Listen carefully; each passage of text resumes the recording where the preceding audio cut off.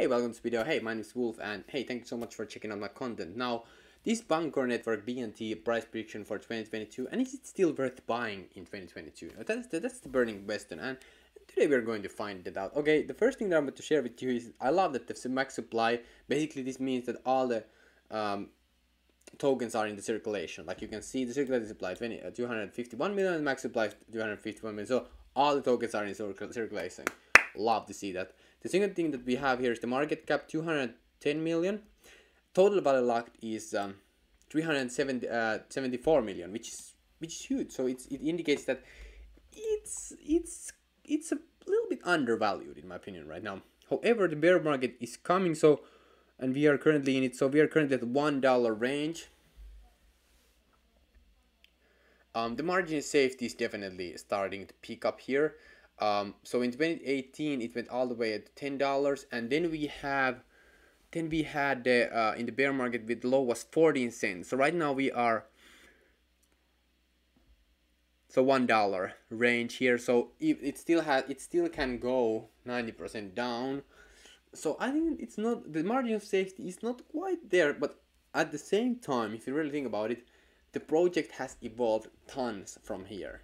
Like in a couple of years right now, it has evolved tons. There's tons of more TVL users. So, you know, I think it's fair enough right now. Under like 80 cents, it's getting to that range that I think that if you want to buy a piece, if you want to buy a diversify and just, you know, buy a bag, I mean, might as well right now, right?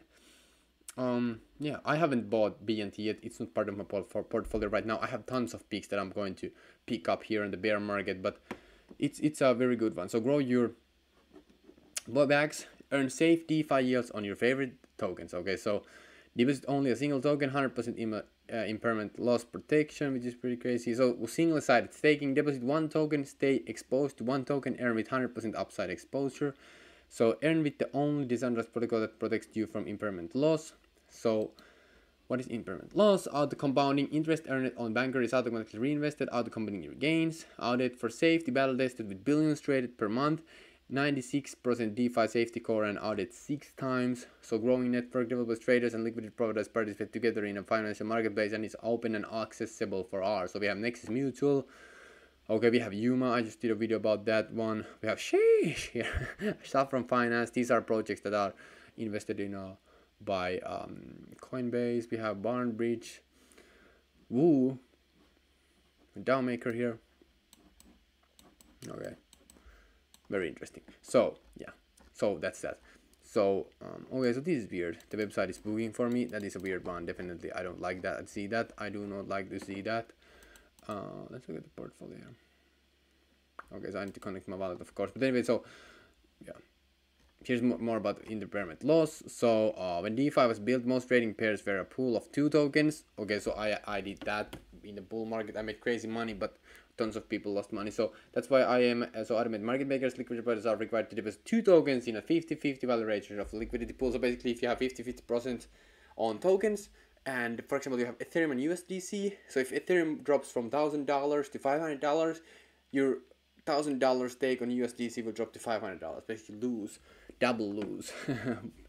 Scary stuff. So when tokens change in the price, rebalancing causes the pool to sell the token that is rising in price, and you end up with less of the rising token and more of a failing token. So the legacy AMMs are selling tokens that perform better. So over the time, causes cumulative value of pooled tokens to be worth less than if you simply held the 2 assets in your wallet. For example, yeah, that's the basic deal. So this helped with the impairment loss. Okay, so that's basically the point of Bancor, and here you can see. So let's actually look at here. So total liquidity 333. A lot of it staked. Top performing is DAI here. So you can earn 10%, which is pretty insane. So estimated APR based on last one. Okay, so you can see it's pretty crazy. I don't know what this was. Oh my god. No, please. Oh no, no doc tokens, please. No more doc tokens, please. We have engine here, pretty cool. We have rocket pool. I don't know this one. We have 0x. Okay, it's pretty good. So I think that Bancor is very good. It's been battle tested, like it says, and it's been here for a long time. So, you know, if it goes lower, like think about if it goes to like like 20 cent range or even 30 cent range. I mean, that's just free money in my opinion. If you just buy it and just hold it, I mean that's it. So I'm definitely looking. So Balancer and Bancor, I'm looking at Bancor and Balancer. Both are at the very low. Like I think it's very smart people are building positions on these ones. However, right now we're in the market conditions not the best. So I'm still looking at it. So not part of my portfolio right now, but I'm probably going to add it in the future. Huge project. If you want to see how like I'm making money and my peaks and portfolio, you can check out the first link in the description and see there. Thank you so much for watching and peace out.